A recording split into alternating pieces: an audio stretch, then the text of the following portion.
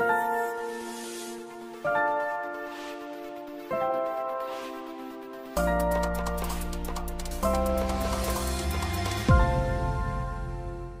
everybody, this is Lara with your first new gold video of 2023 for the week ending Friday 6th of January.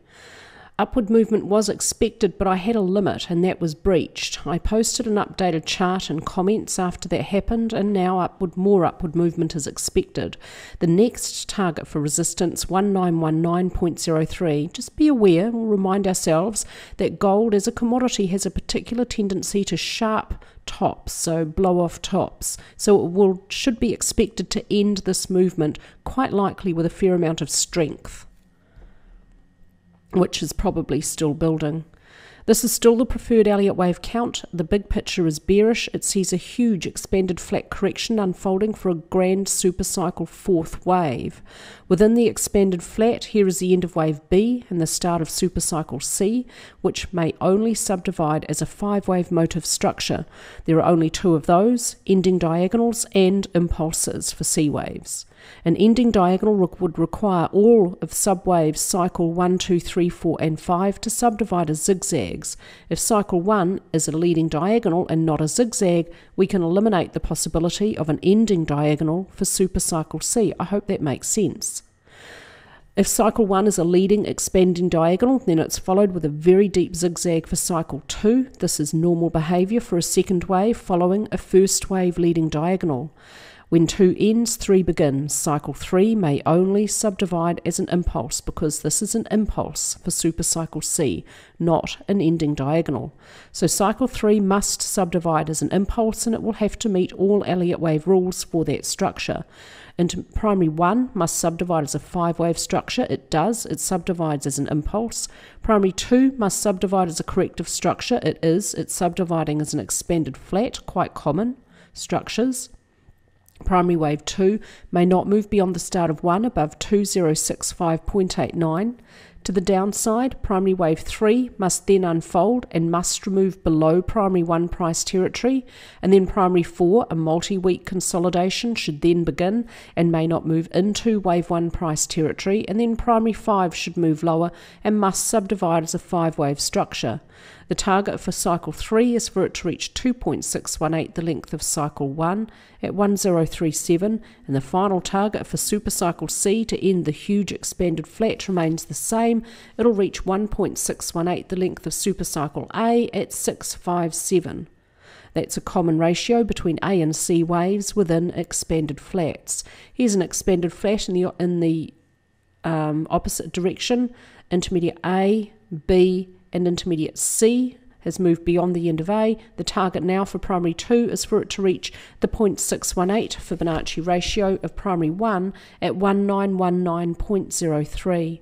Within the expanded flat, intermediate B is a 1.53 length of A. That's okay. It's a little beyond the common range of up to 1.38, but still well within an allowable limit of up to 2. Let's take a look at how intermediate C is unfolding on the daily chart. This low of intermediate B is this point down here. Intermediate C unfolding as an impulse with minor 1, 2, 3, 4 and minor 5 now extending. Minor 3 is extended. It's longer than minor 1. It looks like minor 5 is also extending. That's okay. 1 or 2 actionary waves within an impulse may be extended. All Elliott wave rules here are met. Minor wave 5 extending, beginning with minute 1 and 2. Minute 3 extending, beginning with minuet 1 and 2.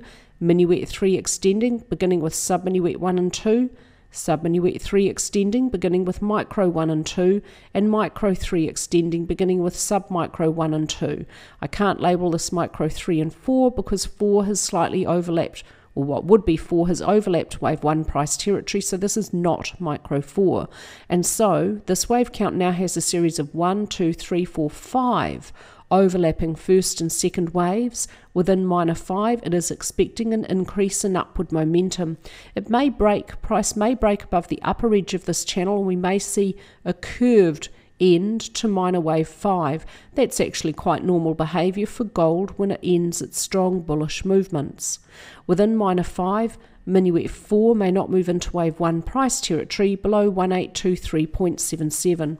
So after we can see the middle of the third wave, we'll expect a series of 1, 2, 3, 4, 5, 6 little fourth wave corrections, which may be more brief than their counterpart second waves, and so upward movement is not expected to move in a straight line. But we have to see the middle of the third wave unfold, and then these fourth waves all have to remain above their counterpart first wave price territory. So a series of corrections that remain above these respective highs. At the weekly chart level, this is a bullish wave count. It is judged to have a lower probability. It has multiple problems in terms of the Elliott wave structure, most of them off to the left of the chart. The biggest, most obvious one here is the structure of cycle 4, a double zigzag, but primary Y has barely moved beyond the end of primary W, and primary X is very deep and time consuming. This does not look like a normal double zigzag. It has a sideways look. Double zigzags should have a clear counter trend structure or counter trend slope. But if the bear market for Grand Supercycle 4 was over in December 2015, then Supercycle Wave 1 may be an incomplete impulse, with Cycle 1 and 2 complete well off to the left of the chart. Here's 3, 4 and 5. The target is for Cycle 5 to reach equality in length with Cycle 3 at 2526. At the daily chart level, here's the end of Cycle 4, and within Cycle 5, intermediate 1 incomplete with minor 1, 2, 3, 4 and 5. This part of the wave count's essentially the same for both Elliott wave counts. They're both expecting more upward movement.